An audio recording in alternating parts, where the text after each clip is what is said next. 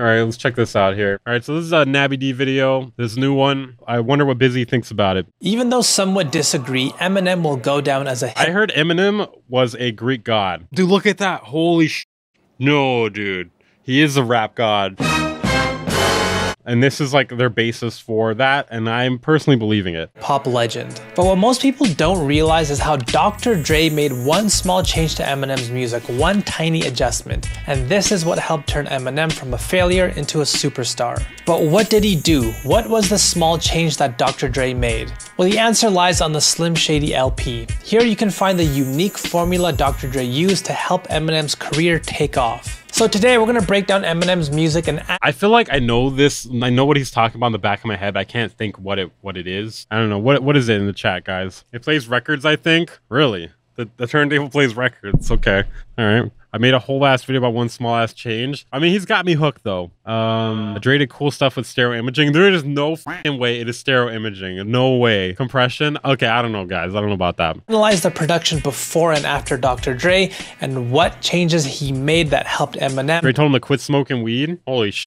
Become the legend he is today. So to fully understand this story, we need to start with where Eminem was before Dr. Dre, and the best place to look is on his first album, Infinite. Even though this is where it all started for Eminem, he viewed this album as a failure when it came out, as it only sold... I can't get over how fucking ripped Navi looks in his videos, dude. I feel like I have to agree with him, dude. Like, I don't know if he's trying to look intimidating, but like the shirt just seems too small all the time, and I'm just like, all right, man. All right, man. Whatever you say, man. I'm just believing you. I'm just believing you. I don't care what you're saying right now. Around 70 copies. And when you break down the production on this album, you start getting a sense of why this album failed to do what Eminem hoped. For example, let's take a listen to the lead track, Infinite. My pen and paper cause a chain reaction to get your brain relaxing. A zaniac, the maniac in action. Eminem himself has written about the song, saying that after it came out, his music was being compared to... Oh, I think I remember hearing this in a different video before. Like, he sounded more like AZ and Nas, and then like he kind of developed more of his own sound, I think. Nas and AZ.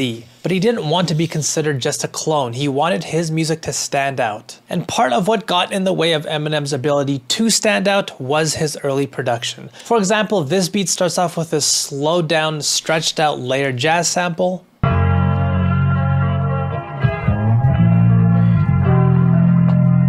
And from here we start to see many traditional, well-explored boom bap ideas. For example, the sample gets filtered down. And then we have this tambourine pattern that comes in, which really makes this feel... I feel like the point of this is not really the beat, but somehow he found a way to work in like a tutorial about like how the beat was made. Like a Lord Finesse beat. You gotta at least check the Conscious 777 page, see what new madness there is. Not watching though. I think he's def a troll. Yeah, I'm almost positive. He has to be a troll. Okay, we'll look at that after. We'll just take like a quick look. We'll just like take a peep and then like, you know, duck out real quick.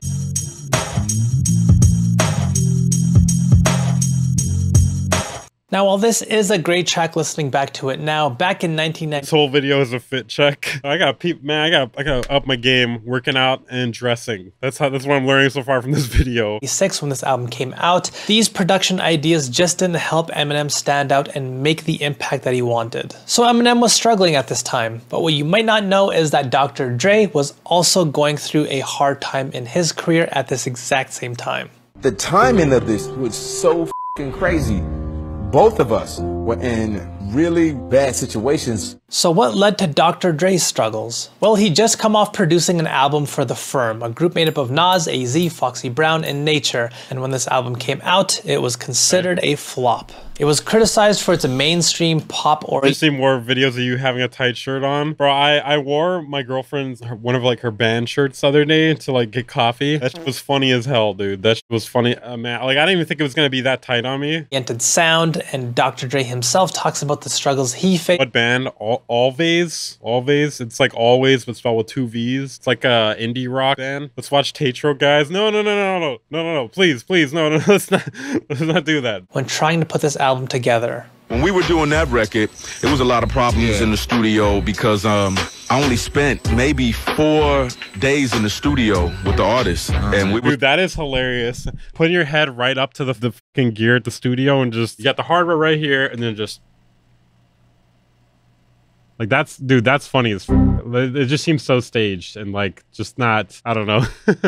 I only spent maybe 4 days in the studio with the artist, and we were supposed to make a record within these 4 days, the whole album, you know what I'm saying? Nas was cool, he came in and did his thing. Foxy, she missed like 5 airplanes or something to get into the studio. She shows up to the She just can't catch a plane, dude. I don't understand. It's not that hard, man. studio. She's in there like 1 hour. That's the reason why that record wasn't as successful as we planned. So both of these artists were going through a tough time, but this is where the story starts to take a turn for the better, when their paths finally cross. While Dr. Dre was looking for a new artist to work with, he happened to hear Eminem's demo and decided to give him a shot. He brings Eminem to his studio with an idea for a beat that he thinks might work for him. Dude, 5 planes is crazy. I just can't get over that, man. He loads the beat up and sees what Eminem can do with it. And that song that they make just after meeting for the first time, it becomes a huge hit. The song I'm talking about is My Name Is.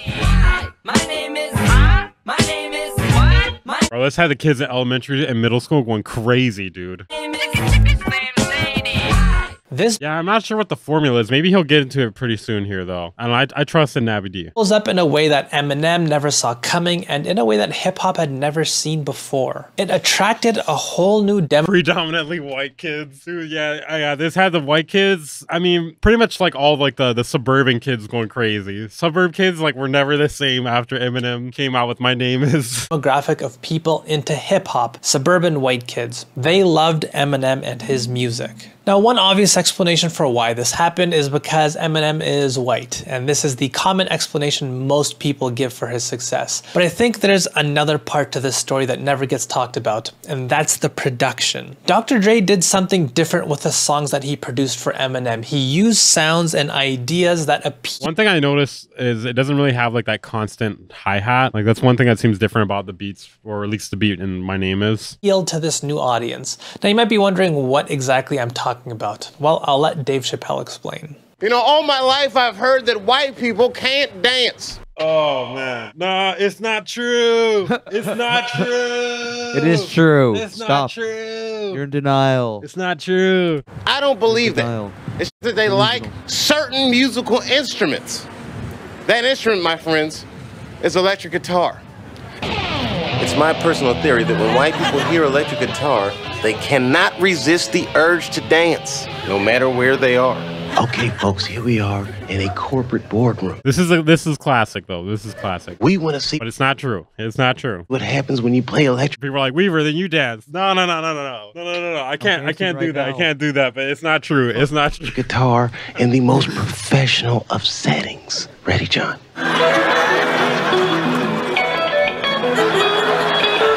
Now, this is obviously meant to be a funny way of looking at it, but the premise here is that white audiences were used to hearing certain kinds of sounds and instruments in music from Racist, Navi. Nah, I'm on BWB's side now. I'm switching sides. Racism. No. That's not racist.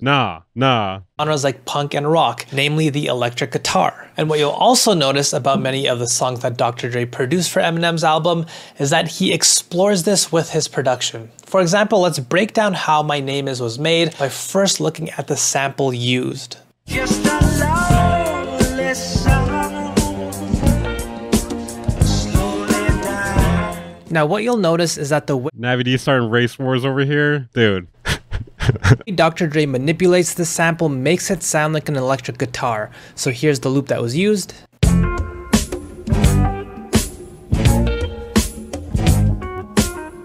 So the first thing Dr. Dre uses is a gate effect.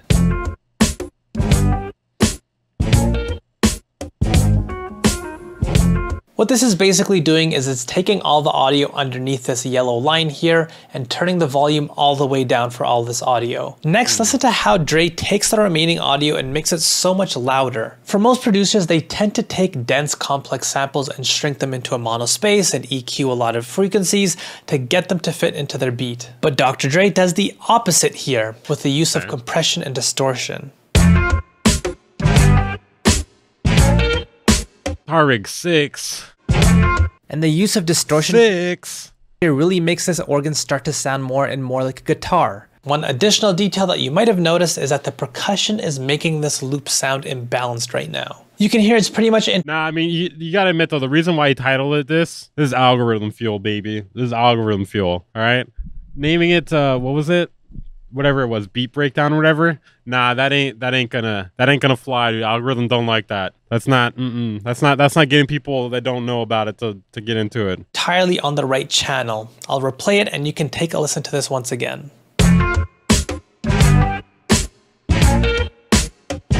So what Dr. Dre does is that he flips the entire sample partway through. The secret is guitar rig. Yes, he time traveled in order to get guitar rig. This helps the beat not sound as imbalanced. 7.8K views isn't exactly algorithm fire, but he was trying. Well, that's what I'm saying. You gotta try. I mean, like usually his is algorithm fuel. This title was an attempt at algorithm fuel. All right. Like, I mean, if you look at normally what these sort of titles do, it works, man. The most hated FL Studio producer ever. This works. Since the percussion gets flipped all the way from the right to the left half. But it is important that the title fits the video as well, because if it doesn't, the people are not going to watch as long. So you got to kind of like, you know, the title and the idea of the video got to still be in sync. This news will change your life. To be fair, when I say that, I'm saying it ironically. Okay? I know it's not going to change your fucking life, and you should know it's not going to change your life. Did you click on that thinking it was going to change your life? You must be really fucking. If you clicked on this thinking it was going to change your life. Through the loop.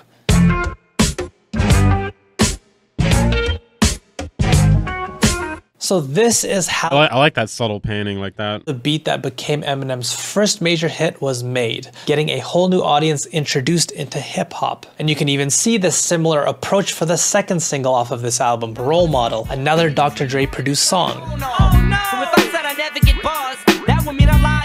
Here again, you see the use of the electric guitar as the central instrument. It's only the third single, Guilty Conscience, where the album starts to go towards something that's a little bit less guitar focused and more hip hop oriented.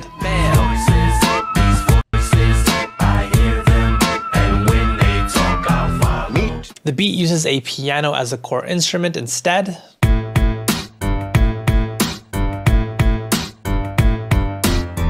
Now, having said that, a guitar got the FL keys there. Still does appear in this beat, it's just made less central.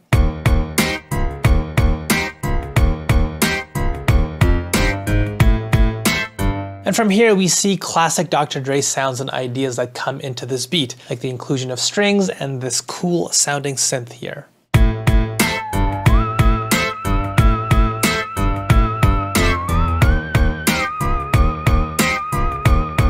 Does that sound out of key?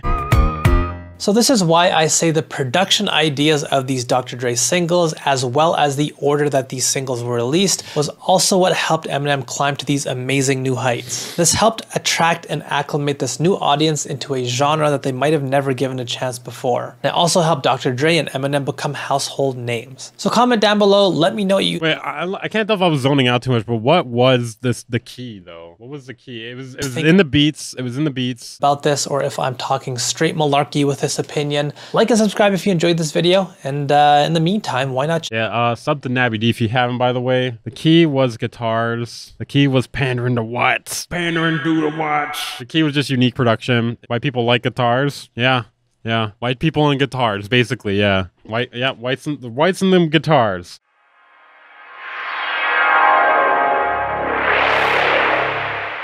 Bang Incorporated.